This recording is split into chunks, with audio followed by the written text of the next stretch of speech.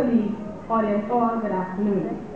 Madam Chair, after listening to my colleagues, I am certain that you are won over to all sides, that an OACS economic union with Trinidad is essential for the survival of our economy. However, if you are still not fully convinced, then permit me to continue to sway you. According to the 2010 CIA World Factbook and other sources, Trinidad is the most industrialized country in the Caribbean.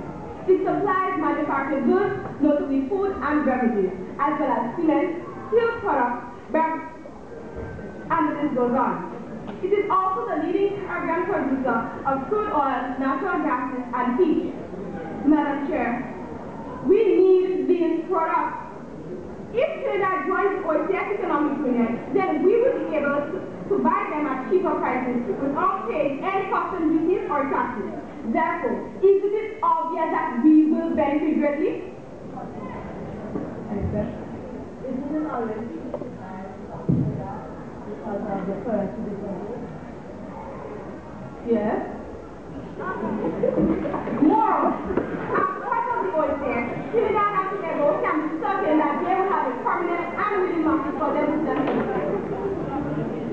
As Prime Minister Denzel Douglas said in an interview with the Jamaican News on June 2010, and I quote, "The Eastern Caribbean states are a tremendous economic trading partner with Trinidad, and I'm sure that the government of the past, present, and future will realize that there is a special relationship that exists."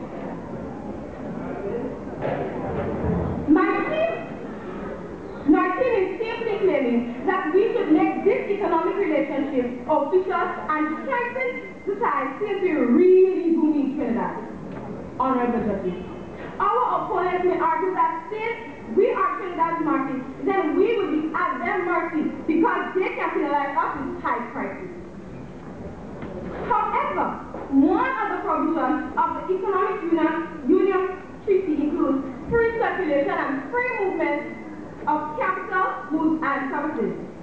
Therefore, the main provider of goods and services must ensure that its products are cheap and easily accessible. Besides, the whole point of the Economic Union is to integrate the island. If one island sets high prices, this doesn't lead to integration, but to discourage, then Trinidad will lose its market. Distinguished judges, in this situation, no one wins. As small economies, we in the OACS are often unable to take care of our own citizens. Trinidad has stepped in and assisted by providing scholarships to OACS students in the first instance, and jobs upon completion of their studies in Trinidad. What more do we want? Honorable judges, where do we obtain most of our major medical care and supplies at affordable prices? Where do we go to get that dialysis treatment? I'm sure everyone here knows of someone who went to Trinidad for medical care. We need Trinidad. I say again, Madam Chair, Trinidad is vital for our survival. We are presently dependent on them. Let's be honest, Trinidad has the monopoly on most of the Caribbean resources and products.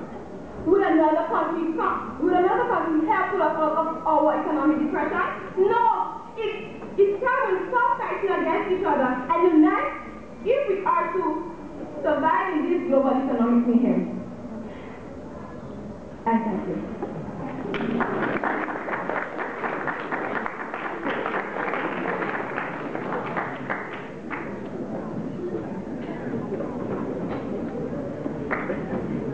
Thank you, Valerie.